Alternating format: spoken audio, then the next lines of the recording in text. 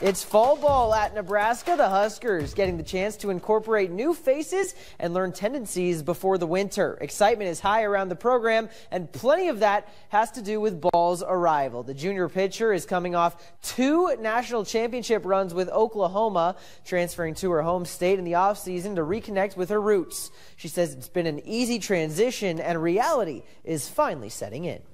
It's just cool to be out on the field together again, and the idea of it was super exciting at first, but now that it's actually happening, it's just really fun, and I don't know, it feels like I'm like 12 again, so it's really cool. What makes her so special is her standard for herself. And her standard for herself, it wouldn't matter if it were midnight and the closest person was 10 miles away. She'd still work the way that she does every day at practice. Bahl says she'll be a dual hitter and pitcher for the Huskers. The plan is to feature her in the batting order during Thursday's inter-squad scrimmage.